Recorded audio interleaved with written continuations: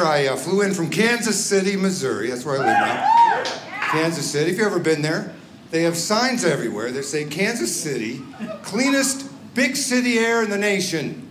Cleanest big city air. Just what are we bragging about when you think about it?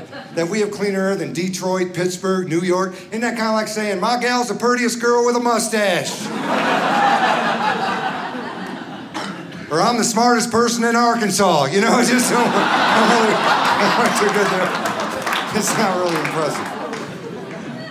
I'm sorry if you're from Arkansas, I apologize. If you're a girl from Arkansas, sorry about that mustache joke. 'Cause I don't offend people.